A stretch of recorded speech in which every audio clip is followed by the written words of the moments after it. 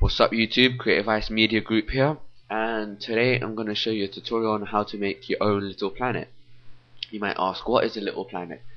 Well, basically it's when you turn an image like this into your own little planet. Another example is this one. Again, London to your own little planet. Okay, I'm going to show you on this image.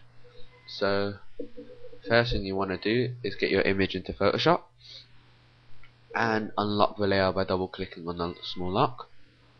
Press OK, and what you want to do is, normally if you have more sky at the top and like all this and that, you want to crop a bit out. As I don't have it, I'm not going to have to do that.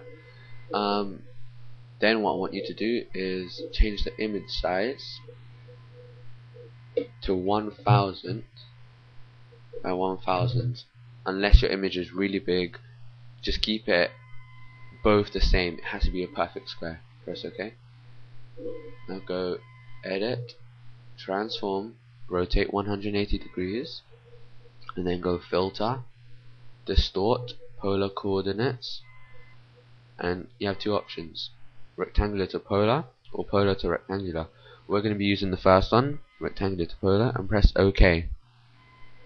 Okay, as you can see, you practically have your little planet, apart from, you might be able to see over here this line. This is when the unusual shapes don't meet entirely, but it's okay. We're going to use the clone stamp tool to fix that. Okay, and you just gradually